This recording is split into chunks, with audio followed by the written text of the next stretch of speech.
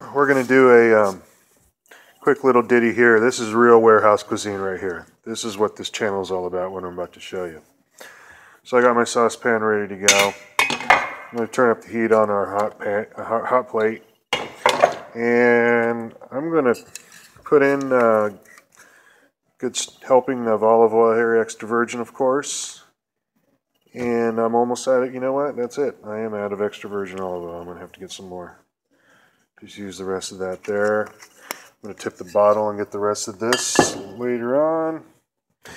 And while that's heating up, I've already got some pre-peeled garlic, and this is a jalapeno from earlier. Now, what we're doing today is we're going to make, basically we're going to do an enhancement.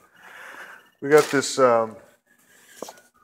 beef stew over here. You know, a lot of times these like one serving things are just not hearty enough for my appetite. So I'll do a little mashup. So today I'm going to mash these up, but I'm going to do some extra mashing up, which I'm going to show you right here. So I usually like to start these kinds of things when I'm going to make a soup with some onion.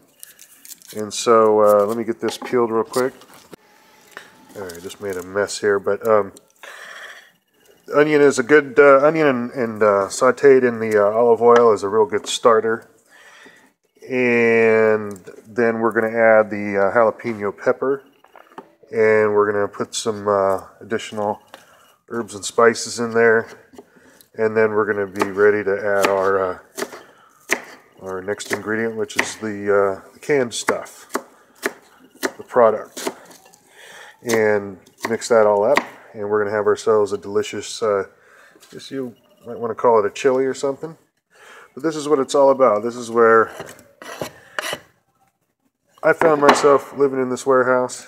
I got my prepped food, and I just started eating into it, making these recipes, and this is what it was all about. I'm going to chop up this garlic here. I like to add a lot of garlic to my food. This is how you stay healthy overall, and I'm going to leave those big chunks just like that. Let those saute up. And I'm going to get this jalapeno. I'm actually going to do this the way I normally do it, which is I'm going to remove the seeds and the pith entirely. And then I'm going to dice this up real nice, like I did, I think, in the scramble it video. But I want this all to saute up in the olive oil before we stick in the rest of the ingredients, because I want all of the oils and nutrients and stuff to get extracted out into the olive oil before we add the rest of the ingredients. So let's do that, and we'll mix this around. I had to get my spoon. You know what? We're going to put some garlic salt in here just to get that infused. And one of my favorite ingredients is to put turmeric. I like this curry powder I got, so I'm just going to put a little bit of this curry. I'm not going to overdo it, because curry has a tendency to overpower if you put too much. Okay, that's good enough for now, if for the whole dish. So let's get that good and mixed up. So, you know, we have a decent amount of extras in here. We're not going to go too crazy, but I think we're going to maybe do some diced tomatoes later on. So let's let that simmer up and we'll come back to it. Okay, so we're going to be putting in, this is again our main ingredient here. This is a Meijer chunky beef with country vegetables. And on its own, it's actually really good.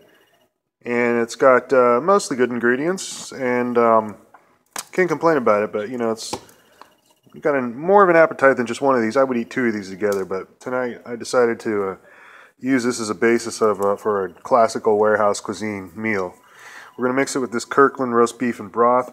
And then while I was waiting for our saute to get nice and hot now and it's ready to go, I went and grabbed some diced tomatoes and some cut green beans. We're going to make a chili here. So let me get this stuff going in here. I'm going to first get the beef broth stuff going, or I'm sorry, this beef soup, beef stew. And these containers are interesting. They're something new on the market. Also, I forget to shake them up because they tend to get fat up on the top. It just sticks to the top. Anyway, here we go. So here it is, nice and hearty. We're going to mix it in with our onions, our sauteing onions and jalapeno peppers. We're going to make this nice and spicy. Yeah, gotta get it in there. Alright. So there's still a chunk done. There we go. Alright, now we're going to get our can of beef and broth open.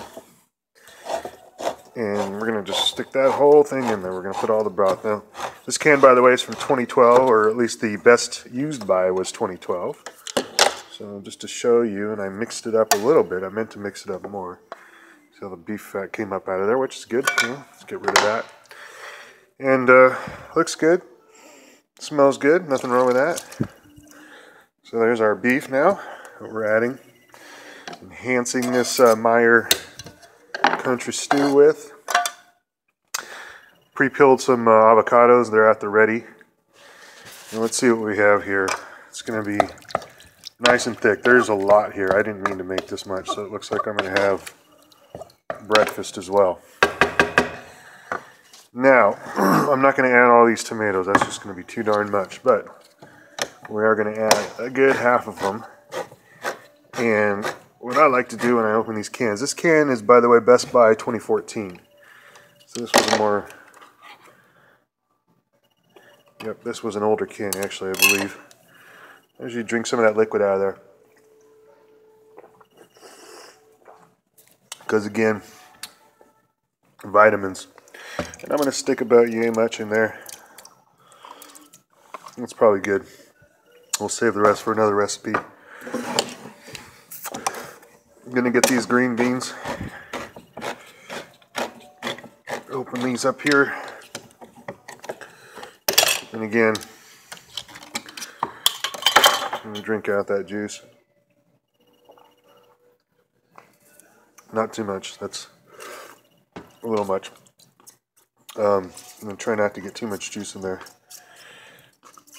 Spoon about yay much. Mix this around.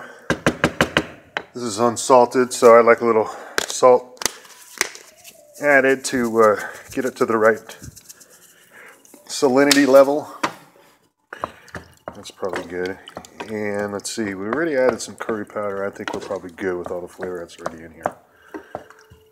And there you go. We're going to let this stew up now. It's more of a stew than a chili, I guess, but with that heat, it's going to be good. Oh yeah, and I'm going to do one more thing here. I got one of my favorite salsa or hot sauces here. It's Valentina sauce. So I'm going to add some of this in here to really spice it up. Because I could have put more jalapeno in there, but I didn't want to break open another one, and I wanted to use that half one I had, so that'll be good. I'm gonna taste this here real quick, see what we got. Look at that. That's nice. Got potato and green bean, diced tomato, and that beef.